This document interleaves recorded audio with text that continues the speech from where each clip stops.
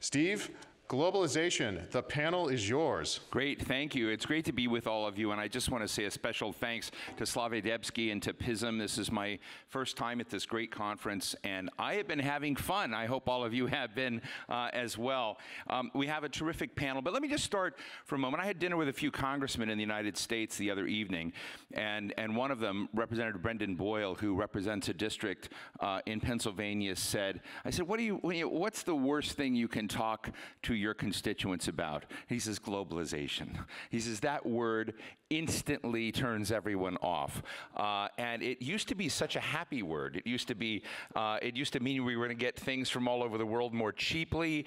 We were getting connected with other people and experiences, and it was a positive word. It was back in the time, of Bill Clinton's presidency, I remember. I know this is not an American panel, but this is my framing.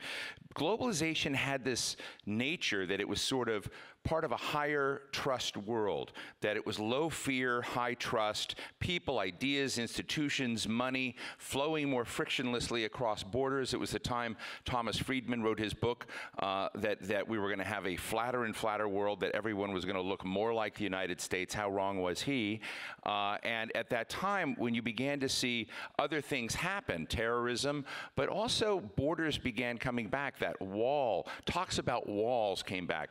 And of course, we've had now this horrible Russian invasion of Ukraine. We've had, of course, a pandemic, where today we've got a very connected world, but I call it a high fear, low trust world.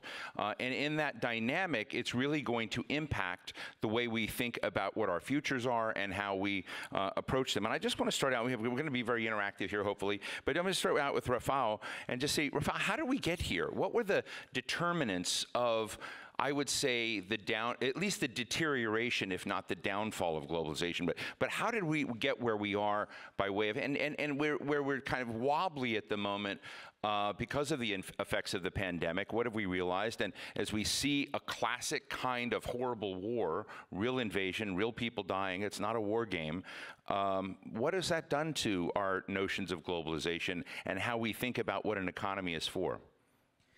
As long as globalization brought fruits and we experienced actually 20–25% of uninterrupted economic growth, everybody was happy. Of course, we had crises, the Asian financial crisis, the internet crisis of 97, 98, 2001, global financial crisis 2008, but nevertheless, in the human history, there was no period of such a phenomenal growth. Poland actually, together with Australia, if not misleading, experienced almost 30 years of interrupted economic growth, slightly smaller than South Korea. But it's a kind of a statistical outlier, because capitalistic economy is about booms and busts. So we move actually the growth in cycles. And because of globalization, these cycles flattened, basically. Nowadays, when actually the whole world is put that in real people speak. What does that mean in real terms? In real terms, meaning that we have a crisis and growth. Crisis and growth. And macroeconomic policy is about managing those periods. Globalization, or shifting economic growth to other areas like Asia, China, of course, former Soviet Union countries, Central European countries, managed to provide fuel for this economic development and growth. And of course, it's over. It's over. So currently we have problems with inflation, and of course we can blame Mr. Putin for that, but that's not the whole truth. We can have problem of indebtedness of developed economies, and it's a huge problem. Together with rising interest, this is even a growing issue. So people start feeling that there's something wrong with this globalization, because they are worse off than better off. And I think that's one of the reasons. Not to mention that there were, of course, problems, underneath problems in developments, in transitions. So Russia is the best example, because fundamentally Russia was making mistakes from the very beginning of its transition, and I can come back to that later. So it resulted in a building of a state that is actually not fitting into the system, which is being more and more aggressive, and the war is the result. So I may finish on that. We can come back. I want to jump to Mike too, but I think one of the things I want to weave into this conversation, and hopefully you can smarten me up on it, all of you, is the question of what drives power in the world today. Is it the size of a military, the deployment of military, or the failure to use a military and the mistakes that Russians and others are making right now? Or is it the Belt and Road Initiative? Is it economic codependencies? It's the weight of innovation and the way an economy works. And I think the United States, frankly, is struggling with that from an identity perspective. I think it wants to, believe that it's a global economic leader, but I think when it looks to China, it fears that China may be getting both of these right.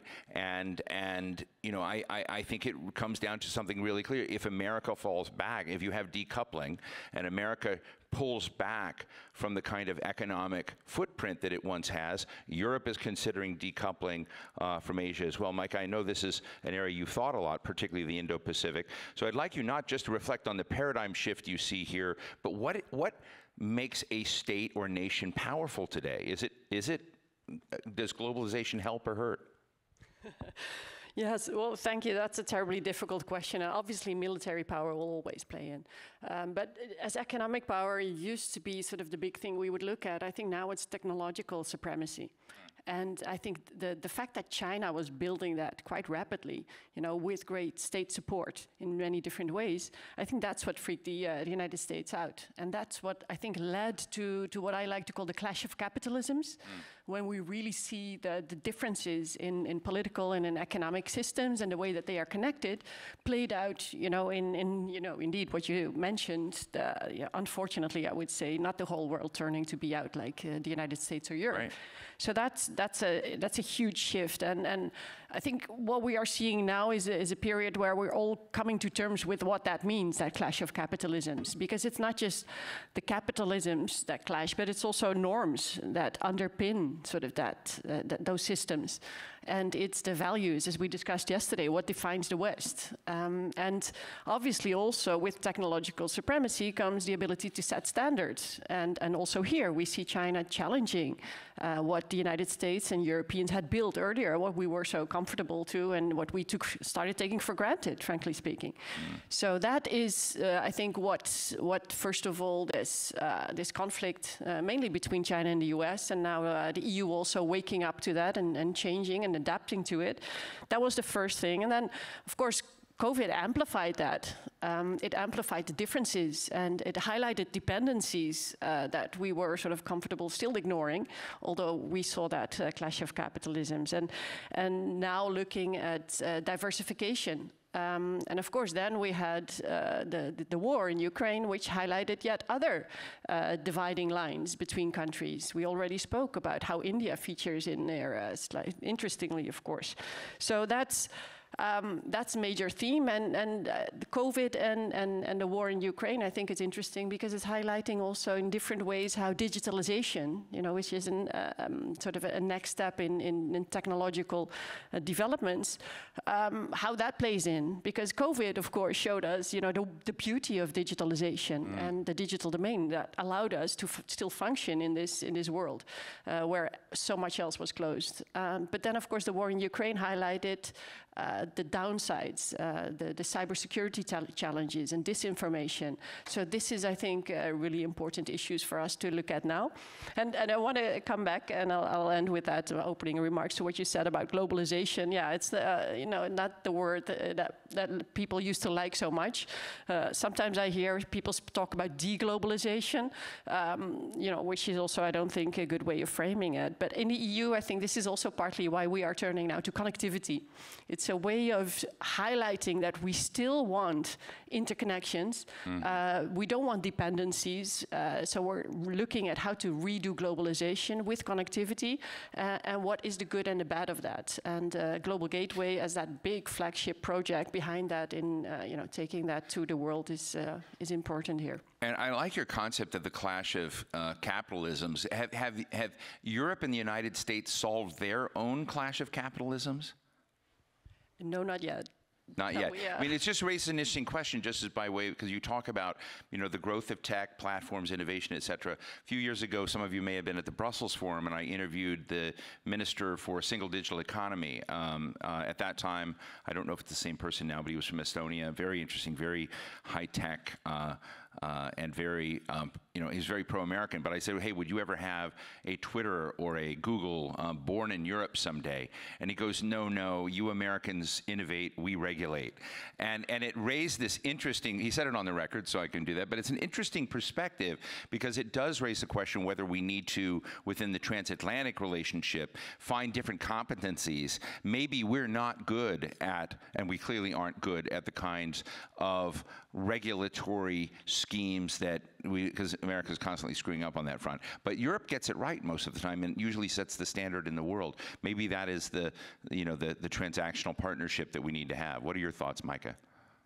Well, I think because regulation is also about internal regulation, and I would like to do the United States to do a little bit better here, and perhaps look at what we've achieved in Europe, just as many other countries throughout the world have done. By the way, look at our data protection and how that inspired many others. Right. Hopefully, also in the United States later. At the same time, Europe is looking at, wow, the American big tech, we would like a share of that pie also. So we're investing in that heavily.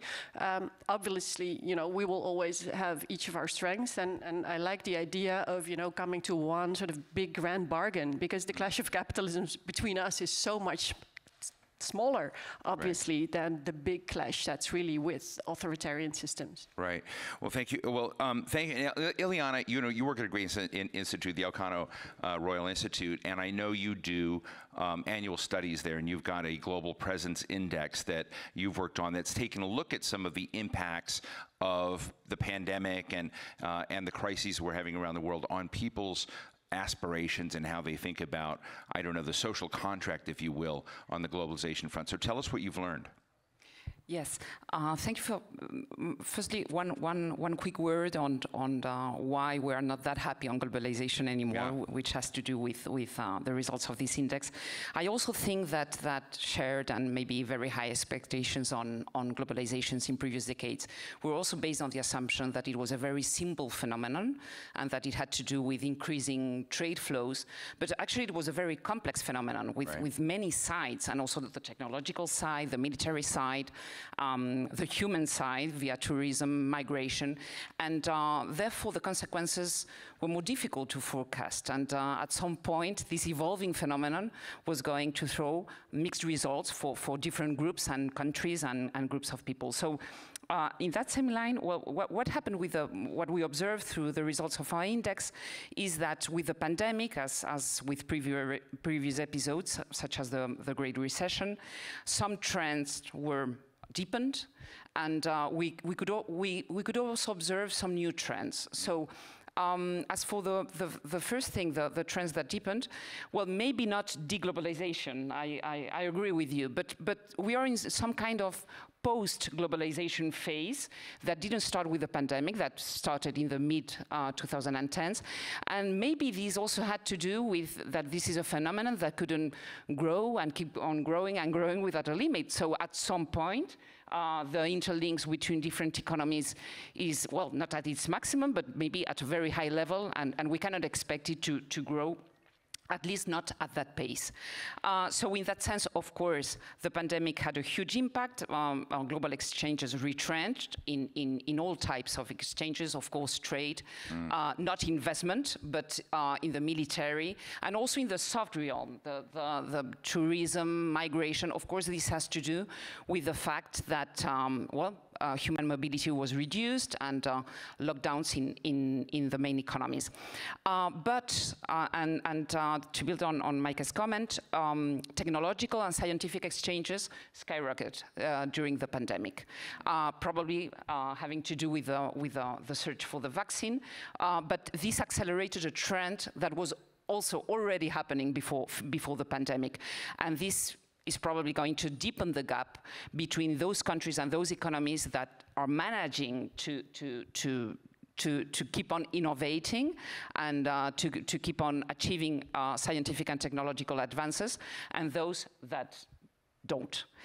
And just one last word on this is that this retrenchment of all the types of soft exchanges, such as tourism, education, culture, migration, is actually a new thing. Those had been the drivers of globalization once the economic drivers stopped. And this is something that has happened with the pandemic, and we still don't know if those exchanges are going to... And what about populism, though? You know, when I think about the antithesis of this kind of conversation is sort of, if we were to go to where my family's from in Bartlesville, Oklahoma, and talk about globalization, they would not enjoy this conversation. There's a lot of, you know, populist, conservative culture who they feel like they fought the Cold War, served the United States and the world, and China somehow ended up winning. And in that, I think, when we think about the downsides of this sort of people, it's been the rise of populism. So what do your studies show you about that? How do you do you see populism rising in reaction to the economy, or do we need to talk about decoupling and slowing down globalization or focusing on it to basically as an antidote for populism? Yes, I think there is a connection, and it has to do with what I mentioned previously on depicting globalization as a very simple phenomenon with very clear consequences. And it's not like that. So, I mean, it's an easy topic to blame because it's not a person, it's not a political party, it's not, so everything is the fault of globalization. But actually, several of the reasons why the groups that feel or that perceive themselves as the losers of globalization are actually the losers of a series of domestic policies and misregulations, lack of regulations. And of course, and the thing is that some economies can combine perfectly well some level of protectionism and strategic autonomy and regulation, and a very active role in the world. And actually, to some extent, and in some domains, China has very effectively managed to combine all those different objectives at the same time. Well, thank you. Well, Clemens, I'm fascinated by this world that we've moved from. You know, I tell people, we used to live in a Toyota world. In Toyota, if anybody worked in Toyota, there was a term called Kaizen, and Kaizen meant continuous incremental improvement towards perfection. But it also, in terms of production techniques, you had just-in-time production. And I once wrote a piece one time, I said, we live in a just-in-time world of just-in-time jobs, just-in-time money, just-in-time everything. And somehow that world has come into, we don't have just-in-time anything anymore. That the supply chain crisis in the world is staggering. I'm trying to put a jacuzzi in at my house, and I've been told there's a 13-month wait, you know, for the parts and things like this. What has happened, and what did we have now revealed about ourselves about depending on everything working so smoothly, so cleanly, that now we're in a place where whether it's strategic materials or whether it's the supply chain or whether we're dependent on parts of the world and we don't like their values. What have we learned, Clemens, since the pandemic? Well, I think the availability of everything at cheap prices was just one of the great strengths of globalization. We got used to that until it happened to be a great strength, or until it didn't work anymore, and that was the pandemic. But I think this was just one of several things that stopped working. I mean, globalization brought this promise, also, you know, made and totally in line with what economists think, that, you know, if others are better off, we are better off. And I think the first difficulty that came up and was felt was that not exactly everybody was made of. You mentioned that some people in the US and in other countries didn't benefit. I mean, there's this famous elephant graph describing that the middle classes in the West have lost, and people in the very poor countries have been left behind. And then we have these emerging economies that have benefited, and the top incomes. But then other disappointments came. We had the migration crisis. Then a lot of people, as you said, became aware that national sovereignty was limited through globalization. If we do a trade agreement, we cannot decide everything in our national parliaments. We have to give up some aspects of our national political sovereignty. That's why the Brexiteers came up with this slogan, let's take back control. There was this impression that we're kind of losing control through globalization. And then the next shock came with the pandemic, as you said, when this, this thing that used to work smoothly, very efficient supply chains stopped working. And it's really dramatic. We do corporate surveys, and Germany is one of the countries where corporations, where firms are extremely integrated into the world economy. And in the last 30 years, the maximum share of companies telling us they had supply chain problems was 20%. That was in 2011, after the financial crisis. It was 20% of the firms. Now it's 80% of the manufacturing firms telling us they have problems. So it's a massive problem. I mean, it doesn't mean globalization isn't efficient, but the supply chains have become very efficient and very vulnerable. And the pandemic was a unique event. It has messed up everything. It doesn't mean it won't work again in the future, but that was one of the shocks. And now on top of that, we have the war, where we see that dependencies are suddenly a problem. These long supply chains and dependencies on energy are suddenly a problem. We thought they wouldn't be a problem. So what's the response to it? I know most of you haven't read this book. I've read a new book that's I think just come out this week by Ian Bremmer, and it's called The Power of Crisis. And in this book, he makes a basic argument. For those of you who don't know, Ian Bremmer of the Eurasia Group is the guy who believes he's got the G0 world, that there's no longer a shaping, controlling, organizing force in the world. The world's become chaos. It's a very bleak perspective, but he's written a kind of optimistic book now, and he argues that the pandemic, climate change, and massive jumps forward in technology and what it can do to us in bad ways. So lethal autonomous systems, AI, tech gone amok without, good frames, that these will now force this chaotic world, G0 world, to actually increase cooperation. And I'm just wondering if he's naive, that will we try to look at what you just shared and said, the systems come undone, will transatlantic relations, or will we work with China, will we look with the great powers of the world and finally come back and have a resurgence in sensible governance and response, or are we just going to continue to retreat and become, kind of do our own laundry again and kind of stop, see trade go down and, decouple from that globalization vision? What do you think? Well, I think companies, governments will try to achieve more resilient systems. I think what we have learned is that there are increasingly, we have crises, we have political crises, we have natural disasters, and what companies are now trying is, for instance, diversify their supply chains, and through that be more resilient. A lot of governments are talking about reshoring production, bringing home production, or nearshoring.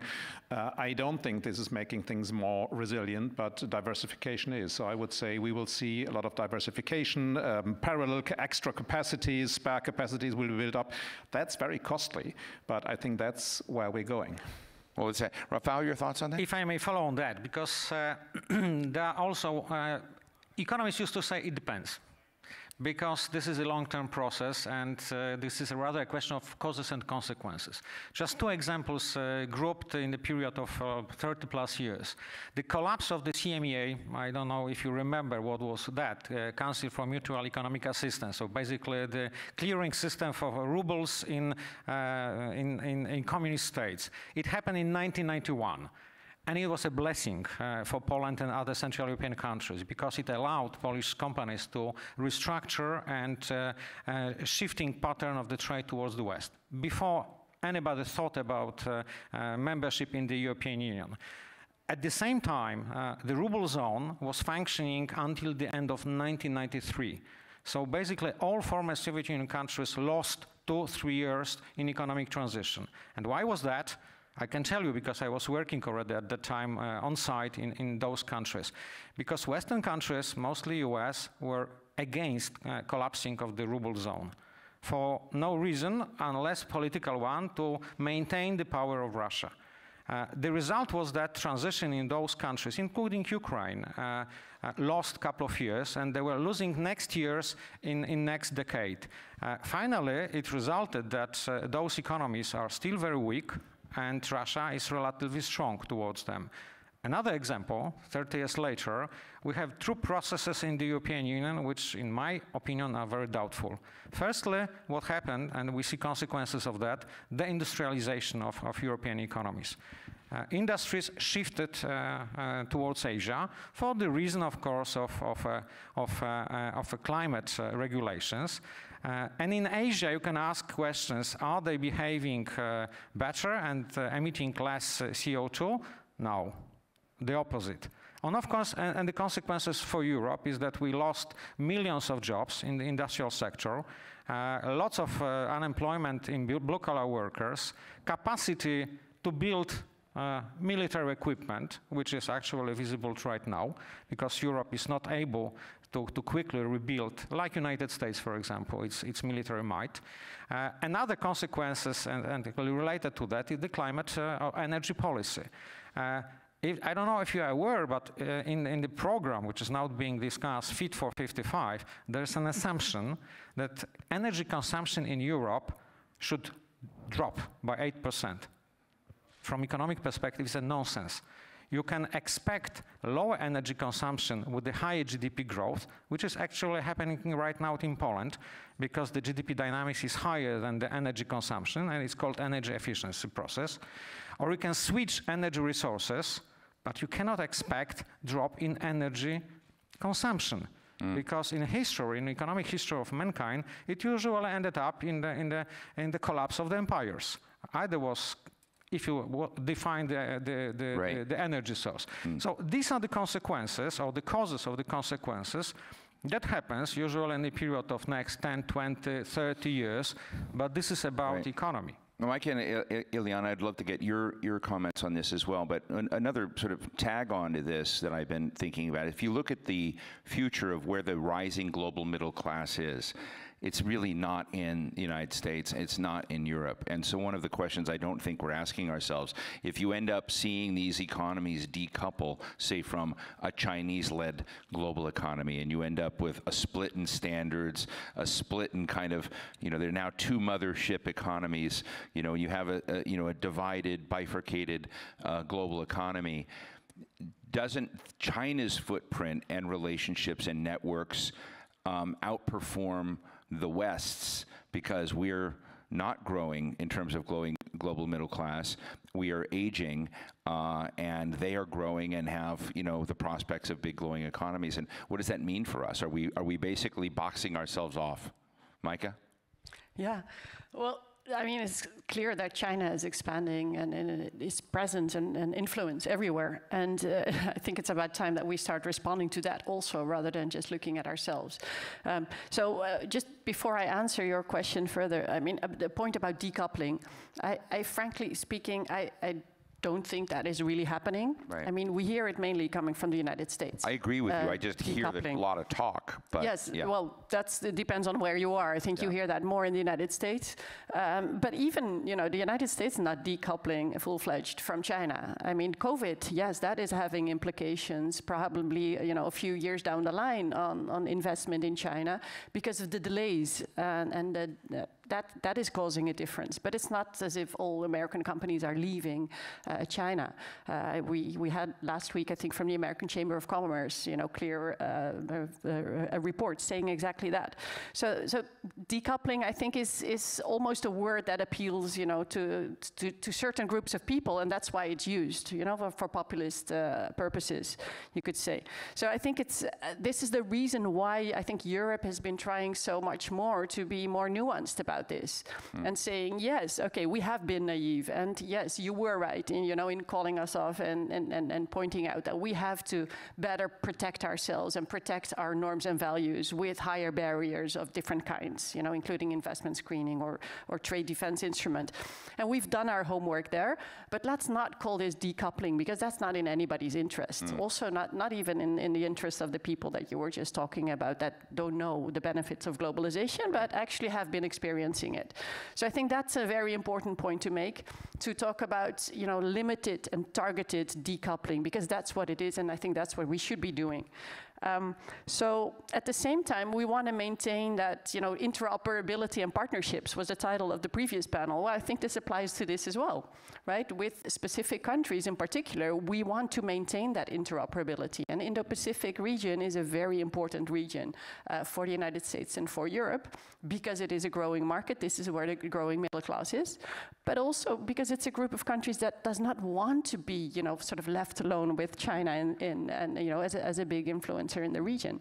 They will always be connected to China, so let's not try and pull them away, pretend that this is possible, but let's offer them also an alternative. And I think that is exactly what the EU has been doing. Again, global gateway and connectivity, and there's many downsides to that also, but at least it's something that the EU has been investing in over the years.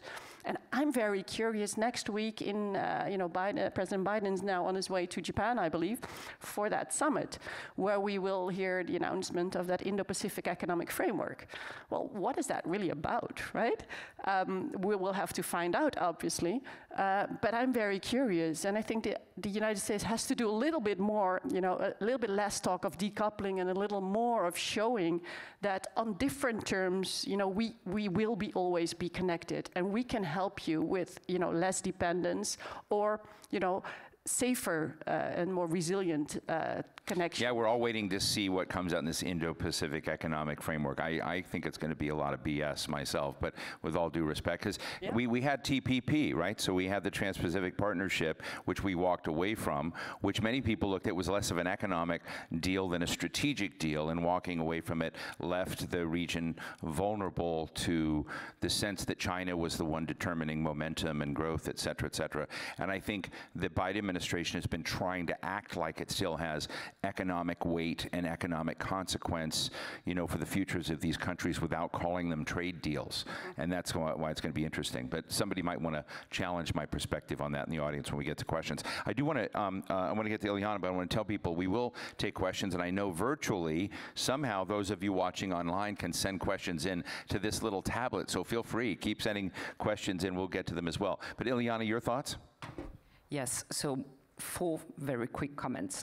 First, on decoupling, I totally agree with Mike in the sense that 80% of global exchanges of all kinds happen between or within Europe, North America, and Asia Pacific. And it was like that 10 years ago, it is like that now, and it will probably keep on going like that for a few years from now.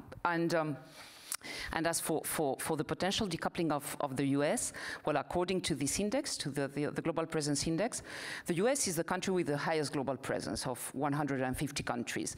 And it has kept on growing for the during the Obama administration, during the Trump administration, and the global presence of China is 3 times lower. Of course, the gap is narrowing. That's interesting. So in what characteristics is it lower? Like, to explain what's low, what do we do bigger, what do they do lower? Because I want to know, because I've never heard that. And that was my second point, in everything. The countries that have the higher global presence are those countries that have a diversified global presence, and this takes me back to the comment on diversification versus concentration and specialization, and the cost that goes with transitioning from the just-in-time to just-in-case economic philosophy. Of course, it's costly, but it's not necessarily a bad strategy from the efficiency and the economic point of view. And Chinese, US, German economies are highly diversified compared to the rest of the economies in the world, and they are performing pretty well compared to the rest of the economies in the world. And as for the energy and efficiency growth, well, yes, maybe we cannot expect energy to the use of energy to drop in a new growth pattern or growth model, but well, digitalization has also to do with that. I mean, we should be able to consume less and less energy to produce more or less the same amount of things. And finally, 4th and last comment on your question on the middle class. Well, that's one of the Chinese weaknesses, actually. They don't have, because of the type of economic model and growth pattern that they chose, they don't have an expanding middle class. A little bit more so since the Great Recession, and when they acknowledge the high dependency. You don't think China has an expanding middle class? No. a little, I mean, yes. I sort of think they do. It is growing a little bit compared to what was happening during the 70s, the 80s, and the 90s, but it's not the foundation of their economic model. And also, they are aging. Too, like Europeans, like Latin Americans, like everyone else, except for Sub-Saharan Africa. So I'm not sure to what extent China is going to take the lead on that particular domain. And also, an expanding middle class, of course, would be a challenge to the political regime. Yeah. I know Clemens and Raphael want to jump in. I become a big fan of Alibaba. Did anybody get on Alibaba's website? It's like the Chinese version of Amazon, but better. You know, they've got influencers and little shows, and you know, Alibaba is selling about $65 billion a year of U.S. goods, I'm sure European goods too, into Chinese consumers that are buying this stuff. And I think I wish I had someone from China on this panel, because I'd ask them and say, what are your views of globalization? Are you going to be, you know, you buy Allbirds shoes and Fender guitars and Johnson & Johnson baby powder now, and is that changing the way they're looking at their role and place in the world in a positive way or not? I think it'd be an interesting question to ask. But Clemens, I know you want to react. Yes, two short points. The first about China. We shouldn't underestimate China, but we shouldn't overestimate it either. I totally agree. China has an aging problem, and China has another economic problem, which is called overinvestment. Currently, the Chinese economy is investing 40% of GDP, of its GDP, and it's growing at 5%. This is absolutely unsustainable. So if you invest that much, you either grow much more quickly, or you are accumulating more and more inefficient capital. So capital that's producing nothing. So I think we, you know, inevitably, some sort of structural change has to come. Yeah. And that adjustment will be very difficult for China, but it cannot continue the way it does now. So I think more likely than stellar ascent of China is problems, and these problems will also mean problems for the West. And on decoupling, what you know, I also agree to these comments. So I don't think we are moving towards a world, as you described, with, you know, China leading one sphere and the US leading the other. But maybe it's a world where we do have two spheres, but they go across countries. The one sphere is the sphere of economic exchange, trade. So here we are cooperating. And then there is the sphere of military and geopolitical power.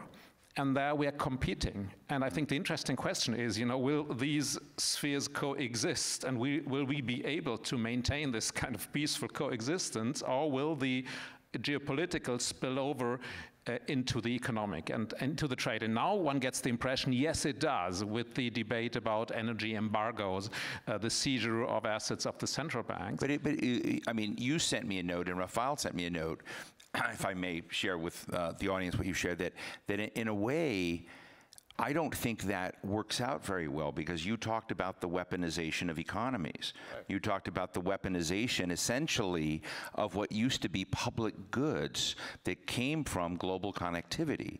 And when you basically put up walls and you weaponize that, right, and people get fear, that's where you get vaccine nationalism, right? You get the fear that global system won't work, so you seize up, or you weaponize energy, or you weaponize economic impact, or, as we're going to discuss later today in technology, you know, I'm really interested in the fact if America and Europe have a high degree of embedding ethics into the application of AI and facial recognition. But Chinese companies don't have that. Which grows better and faster? Which is more innovative?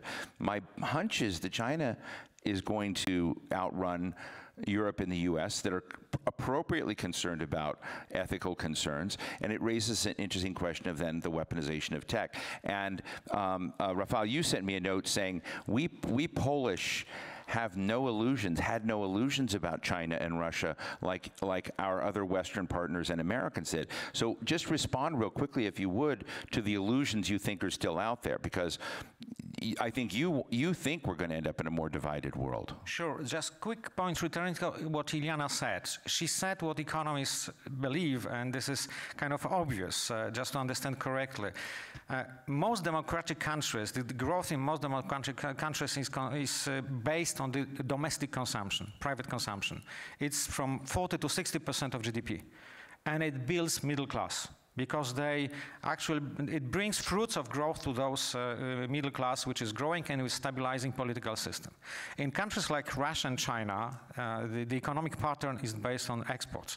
And the fruits of exports goes to the very narrow class, elites, oligarchs. You can call them oligarchs in China in terms of the capitalists, or oligarchs that actually form from the KGB How in did Russia. you avoid Poland having oligarchs? Just a quick, actually I was going into Or that. do you have oligarchs and we don't know them? No, we don't in Poland, for the simple reasons. Actually, first of all, we don't have energy resources, which is a blessing to some extent. China has to less extent, but they have a massive export surplus. So they actually building this oligarchic class on export profits. Russia, of course, to a small extent, Ukraine, built the oligarchic class that captured state-owned assets. Right. And just an example, well-known oligarch, famous in London, that is now worth around 14 billion before the, let's say, capture of some assets, but worth $14 billion. Majority of that comes from the one single transaction of reselling Sibneft oil company in 2005 to Gazprom. So I bet that half of this audience would perform better in financial terms if they get $14.2 billion in 2005, getting $14 billion in 2020. And that's the methods, those people managing also their assets. They are buying yachts, they are buying jets, but they are not investing in the, and developing enterprises or the economy. But back to the issue about this is the reason. China. This is the reason that in Central European we don't have that problem. In China and Russia, and actually that should be the question to our panel. It's not about the globalization, it's about the simple question, what will happen to Russia and China? Because they are two big game changers. And if we put some focus both to Russia and China, which basically are still to some extent communist countries, and why Poles had very skeptic about that, because we trained the communist system for last 50 years, and the results are none. So that is why the system is only getting more and more aggressive when it's collapsing. And it was happening in Poland in the 80s. It is happening nowadays in Russia. So if you ask the question, what will happen to Russia and then to China, we'll probably get the answer, what will happen with globalization or decoupling. Fascinating. I'd like to move to questions from the audience soon. So there's a big light in my eyes, so I don't, let's see. Do we have questions out there? I guess yes, in the very back, right back here. Yes, sir. And tell us who you are. Melchior Szczepanik, Polish Institute of International Affairs. The European Union, if we analyze the discussions that are going on, is not only trying to make its economy more resilient, but also more sustainable in terms of using less resources, using them more effectively, making economic activity less harmful for the climate, for environment, also making some progress on labor rights. I would like to ask the panelists how do they see prospects for progress on this front? That's a great question. Micah, would you want to jump at that real quick? And I guess Europe becoming, we call it the ESG movement. Europe's trying to become better on environment, social governance, these kinds of questions, and move forward. And we were having a debate last night at the nightcap. I have to remember parts of that were off the record, but essentially that some countries in their efforts to be greener are creating strategic liabilities for their partners. So if you get rid of a bunch of nuclear power plants in a country, you're presuming that others are going to backstop your energy if you need it. So I'm just interested in that, because part of that question is, as Europe tries to become more green and do this, and we have a crisis going on with Europe, what's the responsible way forward that you're not creating strategic liabilities while you're at the same time trying to respond to the climate? Yeah, that's a great question. And I think it must have been more than 10 years ago that I wrote about Japan's green economic diplomacy. And I started with what's actually green, because to the Japanese, actually, nuclear power plants were greening. And obviously, this was at a time when in Europe, we were at the total opposite end of thinking in that regard. Now, Europe is changing, so that's really interesting. But we also see in the news now that Europe has to open up to new coal plants again. So I think this is a very humbling time for Europe, where many of the things that we have been asking of other countries to do, we are now sort of also having to do ourselves, because we realize that otherwise, we will create with all too green comes also new liability, new dependencies, or at least it's not a way of solving the dependencies that we had. So I think that as a general remark, I would like to also put into the debate, what is green really to us? How do we define that? Is I think an important one. Because, for example, also, this push for the EU for sustainable connectivity, again, not globalization, sustainable connectivity, is about, sustainable in the commercially sustainable way, that you build projects when they're actually needed and not when you wish to build a bridge or a road yourself somewhere. Also financially sustainable, so that, you won't leave countries with that. But it's also about environmentally sustainable. And what is that exactly? I think we are only now trying to find out what that is. But here I would like to, link again to technology, because again, technology, I think, is a really interesting push for, new opportunities that where we can get to solutions that are really essential to maximize that sustainable economic development and go through that green energy transition. And how do we make best use of that, and who gets to innovate, and where do we share the knowledge of that? I think, if we're talking about transatlantic partnership and cooperation, also here we need to do way more to do that, because digital technologies, they can help, facilitate that green transition. But there's also, as you mentioned, the risk with technology that could lead also to, killer robots. Some people have called it. I don't believe we're anywhere close to that. So that's sort of a misgiven. But anyway, it's a risk. Also comes with risks that I know one of your colleagues at PISM actually told me yesterday is also looking into what are the risks here of technology and human rights effect. So sharing, information about that and learning from other regions what are their definitions of green and how they have been dealing with this is, I think, in this phase a really important one, because clearly, I mean, there's so many opportunities, but where exactly? I think we really are only at the very beginning of finding that out. And I think everybody jumped in. We have Clemens and then Ileana. Yes, I mean, regarding sustainability, I think there are really two approaches in Europe about where we're going. The one is have a more market-based approach. If we think about climate change, there is the European emissions pricing system, which is a very good and efficient instrument. It doesn't tell companies or people where exactly to bring down CO2 emissions, but if you emit CO2, you pay for it. That's a very dynamic system, and it's a good system. It doesn't cover all sectors, but it should.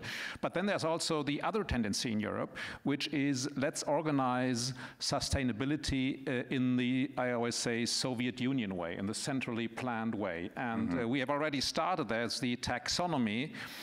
We are creating a taxonomy that's for finance in that case, for sustainable finance. It's a list, what people are doing here. I don't think that's always understood everywhere in Europe. So we are setting up a list of every economic activity. It's a list, there's a lot of pages. And we are classifying each of these activities as either sustainable or unsustainable. And if you look at what banks are doing at the moment, they have a strong tendency to finance only activities on that list. So how do you get on that list? It's an administrative process, and you can do lobbying. So a lot of companies and sectors do a lot of lobbying. So it's a totally central planning approach. It's complete madness. It totally undermines perspectives for economic growth in Europe. But we are more and more moving towards this central planning approach. And unfortunately, many politicians, European politicians, really love it.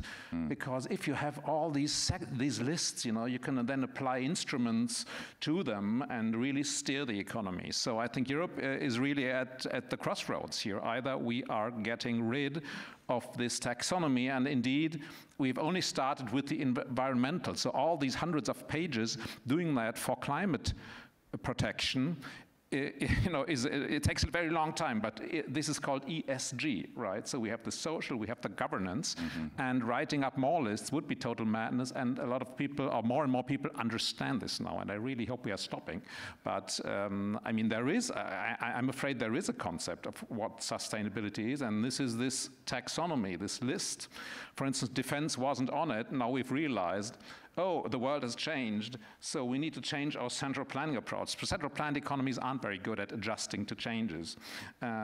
So I really think a lot of the future of Europe depends on whether we can get rid of this central planning approach. Thank you. Ileana. Thank you. I'm not sure I agree on that. Actually, feel free to take a whack at him. Okay. No, the thing is that I was thinking, what does it take to make this transition in Europe? And I would have said, well, first of all, change of narrative on what the economy is supposed to do and what means to be greener and sustainable. And I think this taxonomy is part of that. I understand the risks with centralizing these type of decisions, but I really don't see how else we are going to make such a great change. The market per se was not doing that transition. So, I mean, how could we do that? I mean, without the proper incentives, I don't see that happening.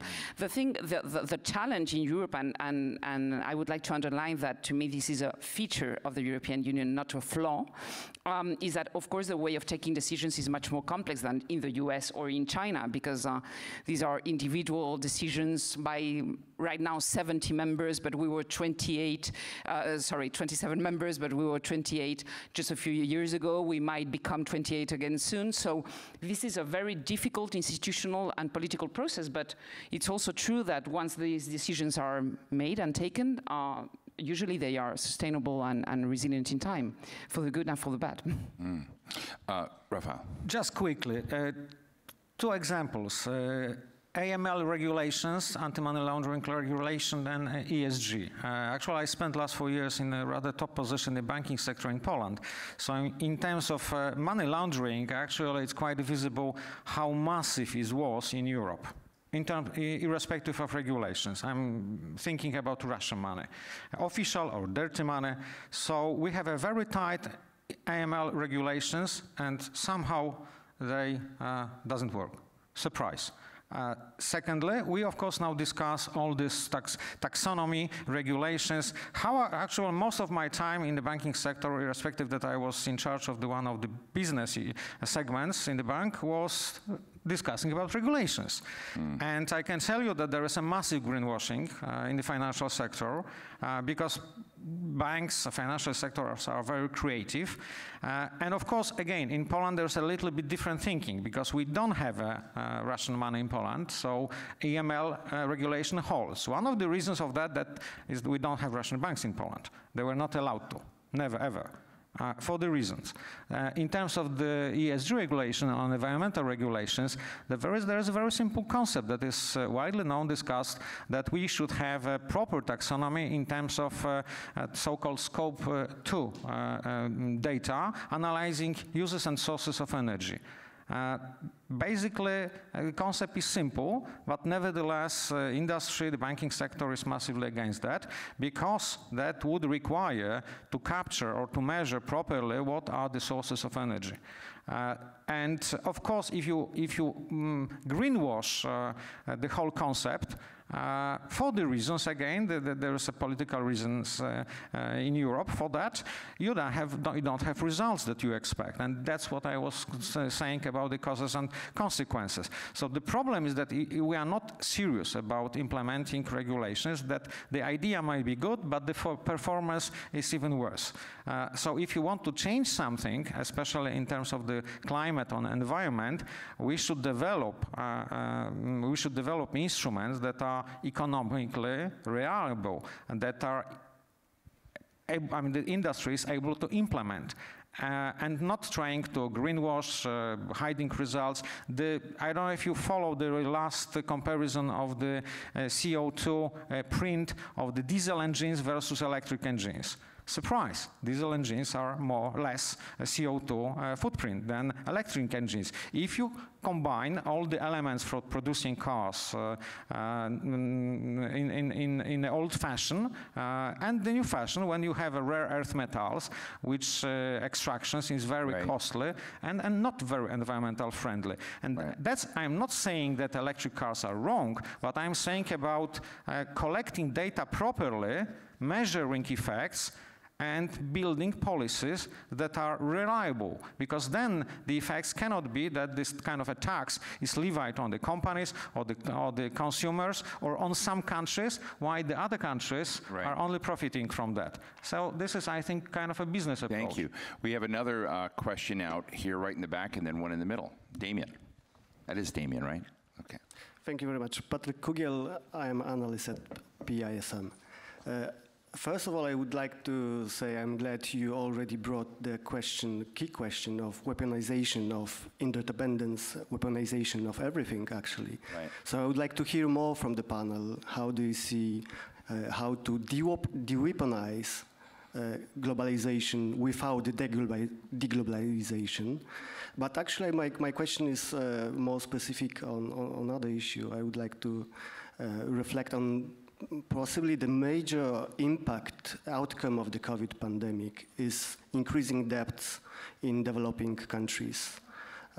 And there are more than 60 countries already which are hit by debt crisis and food prices crisis and energy prices crisis. So, and we had just seen yesterday in Sri Lanka, which defaulted on its debt, that this is really serious problem that can lead to political upheaval and riots and everything. So the question is, can West do some serious decisions, make some serious decisions on debt cancellation or suspension of payments, like how to help the global South countries to deal with this indebtedness to avoid some major problems in future? It's a terrific question, and I think it's something that doesn't get nearly enough discussion, that there's just the developing world has become a victim, essentially, of a lot of the things we're talking about today.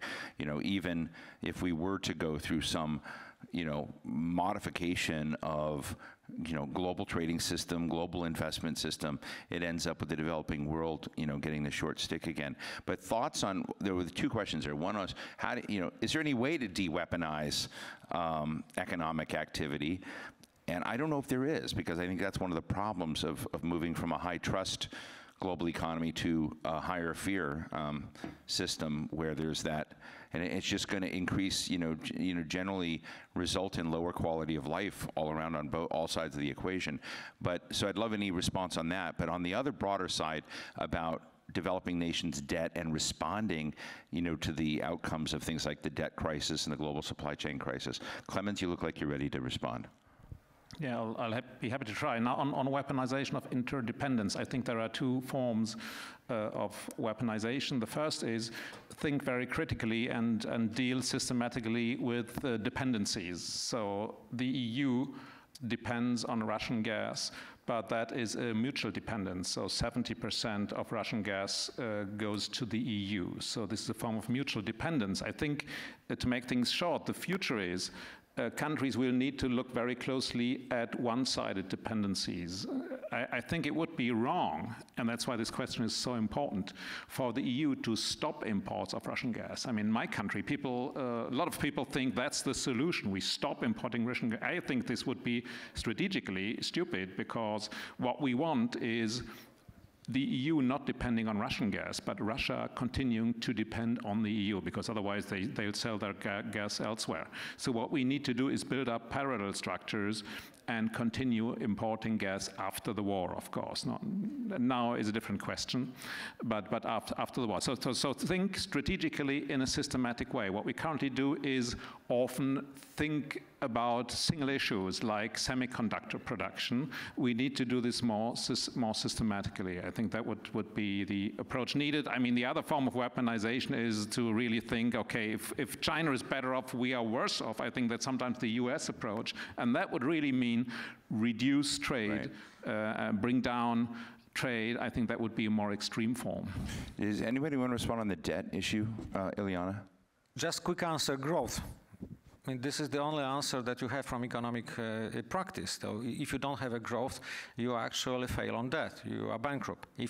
So the issue is to have growth. For example, Italy, because this is the well-known case, when you have indebtedness at the level of 150, 160% of GDP and growth dynamic around 0.1, there is no way to avoid debt problems. The developing countries usually made lots of mistakes in economic developments, and still they increased debt because interest rates were low. And it happens with interest rates, as sometimes they But I also think, just to intervene there for a minute, that part of the question was about the impact of COVID, and these countries didn't have the resources. So I just think it's another dimension. When you have an exogenous shock come along and make everything worse, you know, what's the responsibility of those with resources? But Ileana? Yes, and to the list of risks that Patrick just mentioned, we should just add inflation. So probably growth rates are going to be literally eaten by inflation. So I really don't see, of course, I see a debt crisis coming. I see a food crisis coming. I mean, we all see debt and food crisis coming.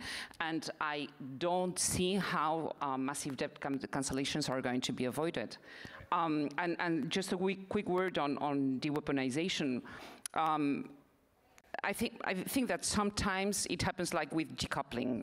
To what extent conflict and cooperation were not always part of global relations. Right. So of course now we are in the middle of a war, also of a trade war between US and China. But I think to some extent these sort of tensions were always there in different forms.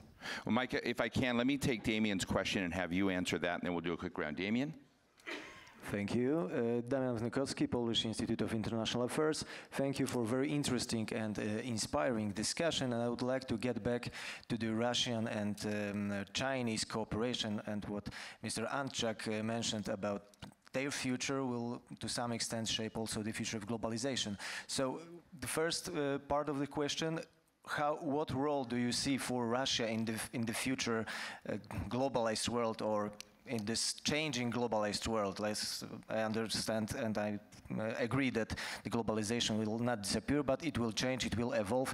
And what kind of role Russia can play in this world when we see that the West is cutting much of those ties? And the second part of the question, let's assume that Russia will be more reliant on China in the future because of the war and because of this decoupling or cutting ties with the West. So what does it mean for EU, for the US, for the West? Mike, I'm going to start with you on that, but I'm also going to reflect for the fact that at the beginning of this crisis, as you saw, the world cut Russia off on so many levels.